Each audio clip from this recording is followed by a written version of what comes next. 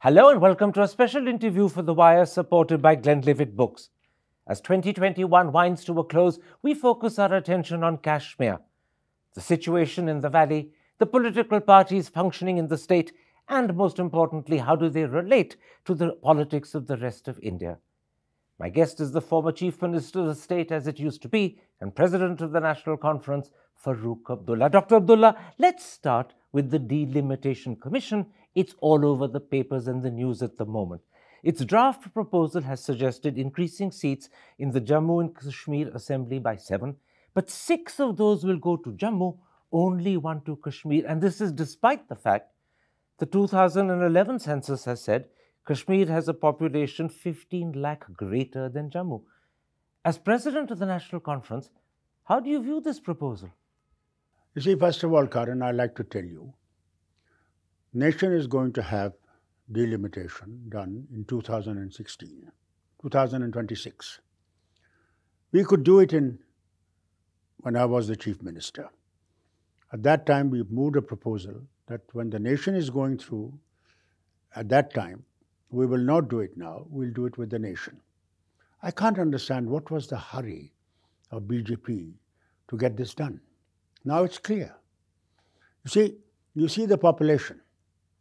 You yourself said 2011 census shows Kashmir has more population. And basically, it was on population basis that seats are organized, increased.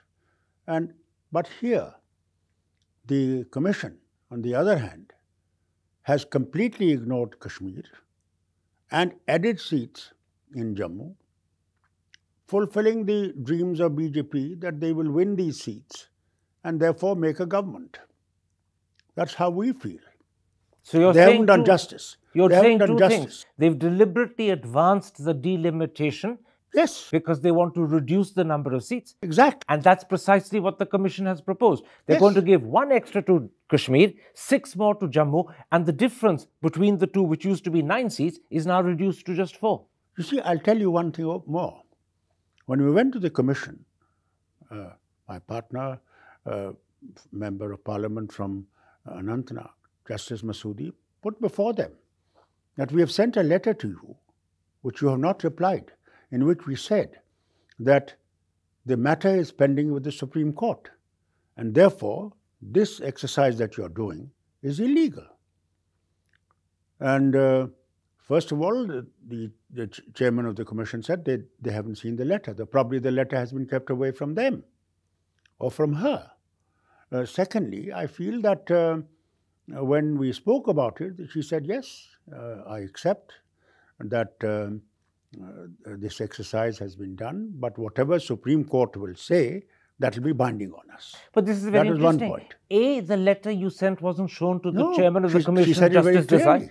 We haven't seen that letter. And secondly, she seemed to agree that what they're doing could be in breach of the Supreme Court. Yes, she said that we agreed, but I have the mandate from the government and the parliament. I'm filling that mandate. But if Supreme Court tomorrow comes up with any suggestions, we have to go by Supreme Court's verdict. In which case, will you now as a party go to the Supreme Court to say that this proposal is a breach of the Supreme Court? We are going to Supreme Court anyway. We are going to. On this and many parties have gone to Supreme Court. But on this specific issue, that the Delimitation Commission is working in breach of the Supreme Court. Yes, we are going to go. And the way they have gone about it. You see, if they take the population as the thing, then Kashmir should get also more seats. So why is it that they've given only 1 seat, and that also in Kupwara region? What about other places? So is this Srinagar itself has grown so much. Or in Jammu, can you imagine? There is a place called, Gandhinagar. The population of that has grown so much. They should have got another seat there. You're hoping that when you go to the Supreme Court... And even in West Jammu, see, let me put it has become unwielding. You're hoping that when you go to the Supreme Court will stop the exercise that the Delimitation Commission is carrying out. But if it doesn't, because remember, even on the 2019 matter, the Supreme Court didn't act. It claims it can reverse the clock.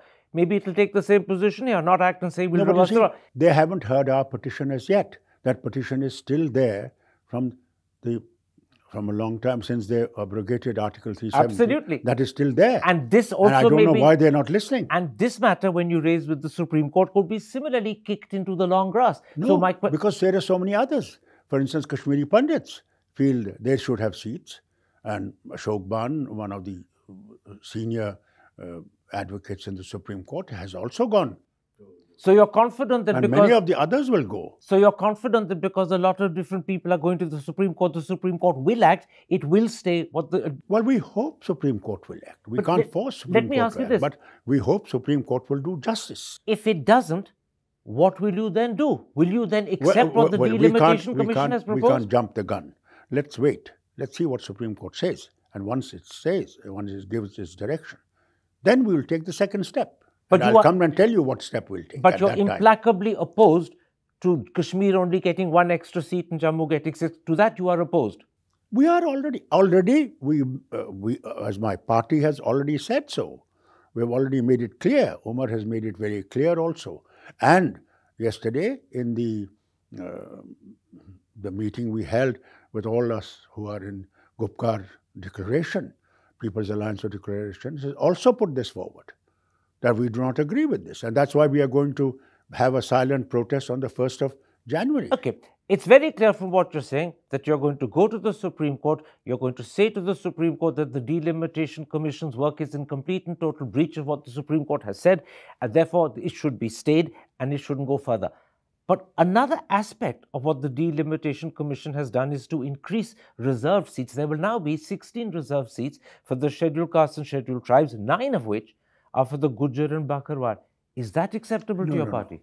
You see, scheduled caste has always had 7 seats. It's nothing new in them. But there are 9 new for the 9 scheduled seats tribe. have been created for scheduled tribe. Point here is, already there has been, since Mrs. Gandhi gave scheduled tribe to Gujars and Bakarwals, the Pahadis in those regions feel that they have been let down. At that time, Mrs. Gandhi promised in a meeting in 83, March, election time, that if the government of Farooq Abdullah writes to me, I will also, like Ladakh, I have given everybody the scheduled tribe, I will also give this to the Pahadis also. This whole region I'll give this. So is this acceptable to Farooq Abdullah? But to this day, they have not got this thing. So there is going to be further conflict between these two, parties, that is the Pahadis and the Gujars. It's going to divide people further. But what is your party's position on these reserved seats for the Bakarwal and the Gujars? Well, see, we don't mind that. It's all right because they also deserve it. But the point here is, what about the others? They've been left out. They have been left out. So are you going to create more divisions in people's minds? So are you going to make a more stronger state by having people come together? So at multiple levels, the Delimitation Commission is creating problems. It's created problems in terms of Jammu and Kashmir. It's creating problems between the Gujarwal and the Pahadis. It's creating problems between communities. And Kashmiri Pandits and others, Sikhs, for instance, they feel let out. The people who come from Azad Kashmir, they feel let out. So the proposal put forward as a draft by the Delimitation Commission is absolutely unacceptable at multiple levels. At multiple levels, yes. Already, one of the persons has already gone to Supreme Court and others will follow. Let me ask you this. Do you think you made a mistake participating in Monday's meeting of the Delimitation Commission? Sajjad Lone has gone on record to say that your earlier position was that even participation would be tantamount to recognizing and accepting August 2019. Let me tell you. Have you done that? Let me tell you one thing. If we hadn't gone, we wouldn't have known what they're doing and on what basis they are doing it. You see? People would still say, they have avoided. They just don't want to be part of the process. The question is, we don't mind being part of the process, but the process should be for everyone. It can't be just... In other words, you had to participate, otherwise you wouldn't have found out what the draft proposal was. Yes, exactly. We wouldn't have found out how is it done, what has been done, how are they thought about it. So by participating, you're not, as Sajjad Lone says, tantamount to accepting the 2019 changes? No, we have never accepted those and we will never accept them. Never. What about something else? Has participation in Monday's meeting created differences between you, your son, and Mehbooba Mufti. Let me quote what Mehbooba Mufti said before the meeting. She said, "I have no faith in the fairness of the commission." She called it the BJP's commission. After the meeting, she almost boasted when she said, "My apprehensions about the delimitation commission weren't misplaced." You were much more trusting. You participated. Is there now a difference between you and Mehbooba Mufti? There is no difference. There's no difference. None at all? None at all. None at all. She wouldn't have been in the meeting yesterday if there were differences. We were all together, and we stood together, and we'll stand together. I'll tell you why I asked this question. Yes. Because many people say, actually, your People's Alliance for the Gupkar Declaration is already fraying and unraveling. You lost Sajjad Lone in January, and speculation is Mehbooba Mufti will be walking out pretty soon too. There are a lot of speculations. Let there be. There are parties in Delhi, the main government, that wants to divide us at all levels. Do you worry Sajjad Lone went. Why did he go? Why? Tell me. He says, because the promises of the seats that were done, we didn't get them. Did he look into his own self? I'm sure he was maneuvered by Delhi. I'm quite confident. You mean the hand of the BJP lies behind Sajjad Lone parting I'm company? absolutely certain. The two of them who are there are working for them. They're their B party. I have no objection in making myself absolutely clear on this. So Sajjad Lone is not an independent politician. He's a proxy for the BJP. You ask anybody in Kashmir, he'll tell you the same thing. Same thing. What about Mehbooba Mufti? I'll come back to her. People say the reason why she may walk out of the PAGD is because she and your son don't always see eye to eye. They say the only reason she's there is because the force of Farooq Abdullah's personality. You're keeping her there. It's not I'm keeping her there. We all have compulsion of being together to defeat this party called BJP, which is dividing India on communal basis. Is that compulsion greater than the personality differences between Umar and Mehbooba? Personal differences may exist. How does it matter? The question here is, India is becoming communal. It was secular, and the government is making it communal. They are dividing people. Muslims against Hindus. I'll come to what they're doing in a moment's time. All other religions. Look at the Christians. I'll come to what they're doing to the country in a moment's time. Let's focus for a while, though, on Kashmir, and particularly on the PAGD. You mentioned attempts made by the BJP to fracture the PAGD. Yes, and they will continue to try. They will not succeed. What sort of things are they doing?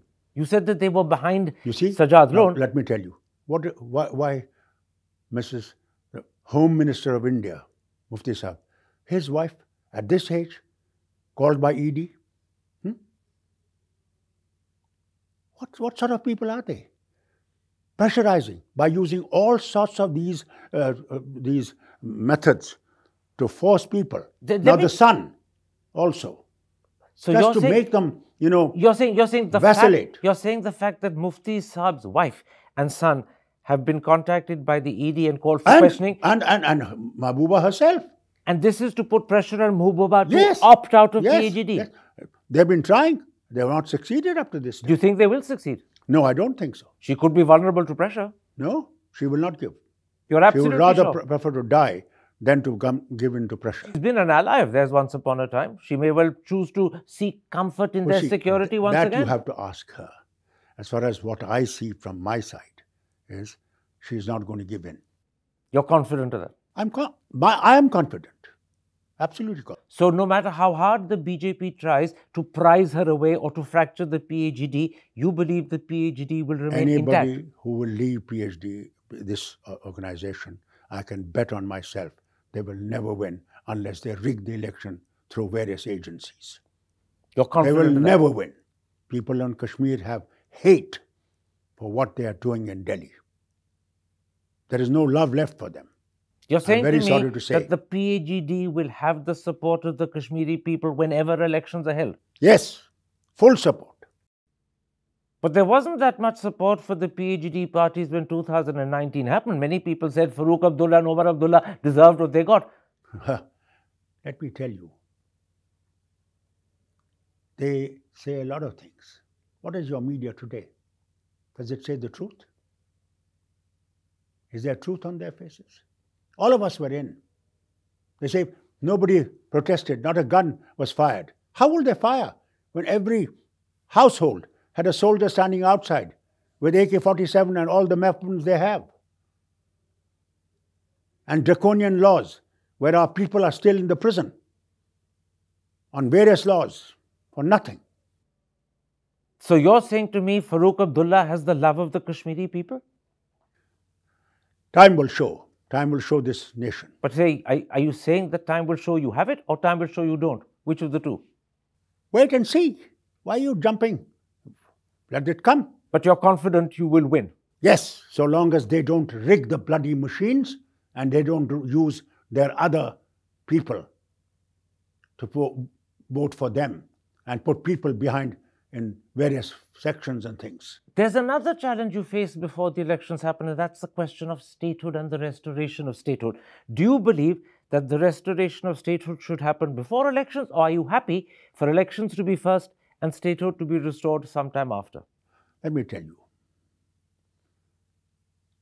I'm not sure what BJP wants to do, but we all have a fear that BJP will try to do statehood afterwards and keep us like Delhi, Goa, so the control will remain not with the people or the People's Party or the Chief Minister, but the control will remain with the governor. That we object to. But then let me ask you, if elections are held before statehood is restored, will the National Conference participate or boycott? We cannot boycott. Boycott is not our way of our life anymore. So we have to fight them at every single inch that we have got. We'll fight them legally. We'll fight them by the people. We don't use guns and stones. We'll use Gandhi's method of fighting them till we are alive. So you will contest the elections even if statehood hasn't been restored before they're held. That is clear. That I am absolutely clear. Who does not want to take part in the election, he can go. One of those is your son. He's publicly said that he will not contest elections before statehood is restored. Well, I don't know what he will do. That is his job. But I am going to fight, and my party is going to fight. And once again, I'm asking you, you're confident you're going to win? Karan, I trust in God, and I'm sure my people will back us. Let's then come to the situation prevailing in the valley today. As the year ends, there's been a fairly sharp rise in violence. Civilian killings have gone up. Police killings have gone up. Terrorist incidents have gone up. Why is this happening? Union Home Minister, when he abrogated Article 370, he said the Article 370 is responsible for all these things that have been happening in Kashmir. I want to ask him, today we are not in power. They are in power. Have they restored normalcy in Kashmir?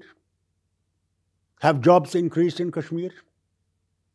Have people become more Indians than before? Have the violence gone down? That's what the Home Minister says it has. He says that there's a remarkable improvement in the security situation. But look at the figures you've just pointed to me. Is it normal? So you're saying he's lying? Well, media can say anything. But that's ground realities are absolutely different.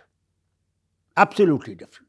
Why has Srinagar, which used to be until a few months ago relatively calm and peaceful, suddenly become the epicenter of violence? Yes, because they see what is happening in the nation, how division of people is taking place, how lynching is being done, how we are told you cannot eat this, you can't wear this, you can't pray here, you can't. Don't you think people realize this? This is not India of Gandhi. This is not India of Nehru. So the violence in Srinagar is a direct response to what is happening to Muslims elsewhere in India. Yes, not only the Muslims. What about Christians? What about others? What about Dalits? They are Hindus. What is happening to them? Their daughters are being raped and killed. Let me Is this ask what you- India is? Is this India shining? What then is the mood of the people in the valley as the year ends? Explain that to people, because people haven't gone to Srinagar and don't know. Tell them, what do Kashmiris feel? And more importantly, They feel, unfortunately, they feel whatever is happening is pushing them away from the nation. The nation does not see their pain, does not see their tragedies. That is what is hurting them most. So That people think that we are honky-dory well. I think time has come when nation must stand with people and make them feel that we feel your pain, we feel your tragedies, and we are part of you. That is what they want. They don't want anything else. when you say Kashmiris feel they're being pushed away, are you saying they feel rejected? They do feel rejected. They feel there's nobody for them. More than alienated, rejected. Yes, absolutely. Karan, I'm not wrong about it. Rejection is much worse than alienation. Alienation is what They you feel. feel they've been left to the corner and they're being further pushed to the corner. Do they want to still be Indian? A volcano is getting ready. Remember one thing. In Today Kashmir? it's not Pakistani people coming to fight for us. It is the young people who are now standing up for themselves. They know they're going to die in one day. But they still stand. Why? Why do they stand? You tell Because me. they have no hope. No hope at all. None whatsoever. And Prime Minister's own words on 24th of June, when we all met him, said, Dil ki duri aur Delhi ki duri hum dur karenge. Where is that duri been stopped? Where Yes. is it? You're saying two very important things. You're saying that people feel rejected, which is much stronger than feeling alienated. You're saying they see no hope, they feel hopeless. And there's a volcano in Srinagar or in Kashmir. Yes, Waiting to- inside growing. Waiting to, If people can't see it, I'm sorry. waiting to explode. One day it will explode, and it will explode in a very big way. Let's not blame any other countries and things like this. It is we and the nation Can I ask you something? who feel that nation does not see our illnesses, our tragedies that take place every day. Do Kashmiris feel Indian? We can't go to China. We can't go to Pakistan. We cannot go anywhere else. Are you saying they feel trapped? We are part of this nation. But We want this nation to realize we are part of this nation, and we want nation to bleed for us. They should feel our pain. They should feel that we joined India. Gandhi's India, not God says India. How do they look upon the Modi government? What do they think of Mr. Modi? I don't want to comment on Mr. Modi. Please forgive. But you really mean when you say the Kashmiris feel rejected and hopeless and there's a volcano. That's a warning to the country. There's a volcano that will explode. I am warning them. How long do you think you will be dominated by the troops, by the police, by the BSF, by the armed forces? How long? Are you saying civil war could happen?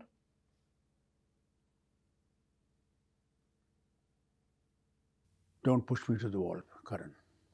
I've already seen enough suffering. That silence, And it's beyond me to see any more suffering. that silence, that I deliberate see silence. how my people are suffering every day. Every day they are suffering. There's not a day when they go without suffering. My media can't write honestly. You open any paper, Lieutenant Governor, on every page, DC, Police General. No true news anywhere. Because if he writes true news, he'll be in the police station and he'll be charge sheeted and he'll be in the jail. But you're saying something even more important now. If the media can't see the truth and can't convey the truth, you're suggesting the rest of India has turned its back on Kashmir. It has. It is how we feel. It's how we feel. We feel they don't see they feel we probably are Muslims, it doesn't matter, they can go to hell. Kashmiris believe they are second-class citizens and being Muslim makes them perhaps third class. Third or fourth or fifth, I don't know. But we feel that nobody is bleeding for it. Tell me something. God forbid this volcano should ever explode. But if that happens, if it explodes, what will the situation be? I hope it doesn't come to that. But if it does, nothing will survive. We'll take India with it. So the very future of India could be at stake. Yes. Yes. Yes. I'll change subject there because I think what you said is so powerful that people need to think very carefully about what you said. I won't say suggested, what you said. The future of the country is at stake. If that volcano explodes, there'll be nothing left. People feel not just alienated, they feel rejected. They feel India's turned their back on them. There is no hope. I want people to think very carefully about that because I think it's probably the most powerful image of the boiling nature of the situation in Kashmir. I'll come instead now to national politics. I'm going to talk to you about something I know you're also involved in as a national politician, not as a Kashmiri alone. I want to talk to you about opposition unity versus the BJP. I know you're involved in this. The Trinamool can't get on with the Congress party. The Congress party can't get on with the Aam Aadmi party. Trinamool can't get on with the left. The Bahujan Samaj can't get on with the Samajwadi party. And Mamata Banerjee has openly said that in fact the NDA doesn't exist. So is opposition unity a contradiction in terms? Is it the wrong term altogether? Karan, if politicians do not realize that India is in danger and their ego is going to eat them up, this nation and the people who will come after us will never forgive us for what we are doing. It is essential that all of us must unite to fight the forces of divisive forces and communal forces. If we do not, then people that are going to come will never forgive us, ever. And we'll all be in hell burning. Is it ego that is the problem between the Trinamool and Congress? I do not know. I don't understand what is there. Why can't we get together? Why? You tell me. I can't understand. I can't understand. You are close. Because I tell them. I tell them openly. Let's get together. Who becomes the Prime Minister tomorrow? We can all sit down and discuss. And arrive at a decision of who is going to be the leader who will lead us to the future. You're close friends with the Gandhis. You're very close to Mamata Banerjee. When you say this to them, what do they say? It's not a question of what I say to them. It's a question of if we have to save the nation, we must get together. And ego and this is the time we must get together now. Not tomorrow. But they're not getting together. They have to. If they want to save this country, I tell them through you, get together. We may have made mistakes here and there. Let's forget them for the present. Let's concentrate on the present. We'll fight those battles later. But Dr. Abdullah, it's not just ego that's separating the Mamata Banerjees from the Gandhis. You also have to ensure... You see, let me tell you one thing, how I feel about it. Tell me. I think Mamata feels hurt that Congress didn't support her against BJP. She was fighting BJP. She was fighting communal forces. This is how I feel. I do not know. I have not met her. I may be wrong. But I tell them, time has come. Forgive and forget and save India. Save people of this nation. The Muslims, the Christians, the Hindus, the Sikhs, the Jains, the Zoroastrians, everyone who lives in this country. Let's work for them. Hell with my party and another party. Let's get together. How long are we going to suffer and see our people suffer? How long? They haven't got jobs. They haven't got food to eat. Everything has gone sky high. Look at the gas price. Look at the prices of the vegetables and the dal and oil. There are mothers and sisters have to go and take oil from those diyas in Varanasi so that they can cook their meal. Karan, how long are we going to see this tragedy? How long? How long? It's not God who is in danger. It is not Ram who is in danger. It's not Allah who is in danger. It is the people of this nation who are in danger. How long? How does it matter whether you're Hindu or I'm Muslim? We go to the same place. We die the same way. How does it matter? Karan, how long are we going to fight between ourselves and then think of the nation? It's too long. Forget. Forgive. And let's go on. Please, let's work together to save this nation. The passion and emotion in your answer is going to be deeply moving. But I want to still ask you this. How do you view the real possibility of a third Modi victory in 2024? Because if the people you're talking about don't come together, and at the moment, Dr. Abdullah, they're showing no signs of coming together, then that third victory is a likelihood. So how do you view that third victory? I pray to Allah, who is the most powerful, that maybe He'll find a way for us, that we will in the end come together. Otherwise, the future of this nation is in danger. The last issue I want to touch with you is about what is happening to Hindus and Muslims in this country. They're getting polarized, they're getting divided, and it seems to be the deliberate electoral strategy of the BJP. They think they get election benefit out of separating and dividing. And sadly, no other political party is pushing back. How do you view this? Tragedy is that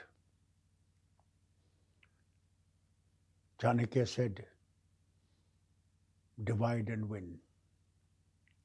They're working on the same theory. It's been done in the past also. But they're succeeding. They've done it in the past also. They did it.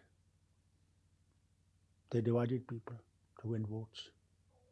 Why was it that a Muslim leader had to only go to a Muslim place and speak for the party, and a Hindu leader had to go only to the Hindu place and speak to the party? Why was it not that the Hindu leader would go to the Muslims and Muslim leader would go to the Hindus, so that Hindus and Muslims understood each other?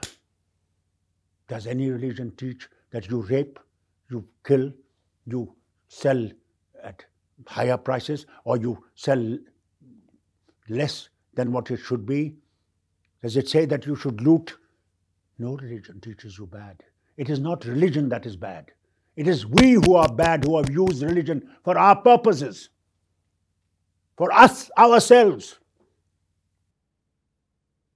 But Dr. Abdullah, look at the way BJP politicians deliberately, publicly taunt Muslims. Abba Jan, Yogi Adityanath has made a career out of demonizing and taunting Muslims. Look at what's happening at the hands of vigilantes in Gurgaon. Namaz can't be said. Muslims can't run food stalls in Gujarat cities. They can't sell vegetable and bangles in UP. And several sections of the press spew communal violence. Don't you see this? Don't you see this? This affects all of us. There is a silent majority of this country who are not communal. The problem is they don't silent. speak. They don't come forward. That's the tragedy of this nation. They win on 37%. In which case, where is the rest of the vote? In which case, what does it feel like to be a Muslim in India today? Taunted by the BJP, attacked by vigilantes, the silent majority you believe supports you, but it keeps silent. What does it feel like to be a Muslim in Modi's India?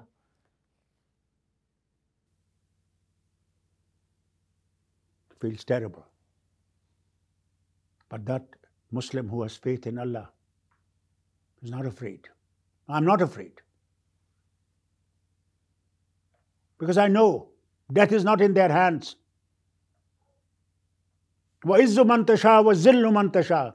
I am the one who will give you honor, and I am the one who will give you dishonor. I am the one who feeds you. I will feed you. Hold my rope strongly. I hold Allah's rope strongly, that He will take us out of this tragedy. Moses will be born. There was Pharaoh, who called himself God, built his own temples, used Bani Israel, who believed in Allah, and tortured, like Muslims are being tortured today. He said Moses, he was born to a Muslim family. Pharaoh's wife saw this child's cry when he was killing all the children because he had told him that boy will be born who will destroy you. In that very house, Moses grew. And when he grew,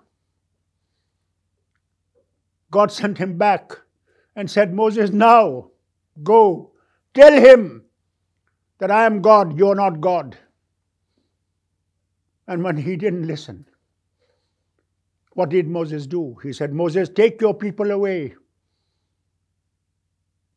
But there was sea in front. And he said, now put your stick before the sea. Sea divided. And Pharaoh and all his army blew. God gave Moses the vision to take the people to another country. He will create another Moses, you be sure about it. He will come. He will save this nation, I'm telling you. It will happen. It will happen.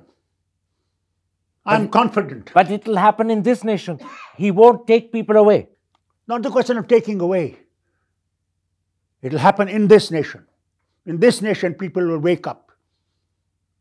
When? He will. Soon. Soon. I have faith in that Allah. And I'm sure. That is what you're really saying, that at the end of the day, the security Muslims have as they're taunted, as they're reduced to second-class citizens, the only... To those Muslims, I'll say, through your channel, trust in Allah and follow His principles, follow His methods. Do not create hate. They may do anything to you. Don't have hate for them because they are misguided. Do not hate them. But pray to God and say, Allah, please guide them rightly. Please bring them on the path of righteousness. And that is what we hope. All right, Dr. Abdullah. God is your hope. Yes. And people are my hope. Both. Thank you very much for this very powerful interview. Take care. Stay safe. Thank you.